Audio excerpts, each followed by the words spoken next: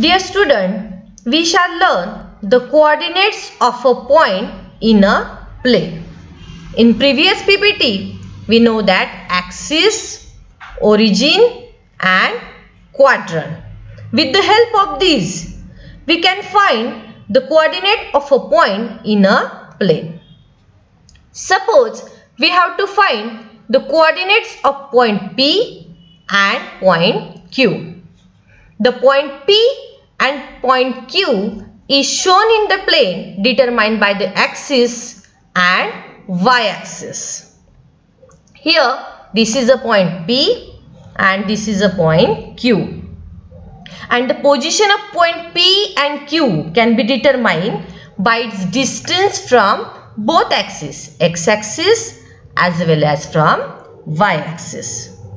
To describe the position of point P, first we draw segment PM perpendicular to x-axis and segment PN perpendicular to y-axis. See, in this figure we can draw PM perpendicular to x-axis and PN perpendicular to y-axis. The coordinate of point M is 3. Therefore, x coordinate of point P is 3. The point N is on y-axis and the coordinate of point N is 2. Therefore, y coordinate of point P is 2. Thus, the coordinate of point P are 3, 2. Similarly, we can find the coordinate of point Q. Here, this is a point Q. First, we draw QA perpendicular to x-axis and then draw QB perpendicular to y-axis.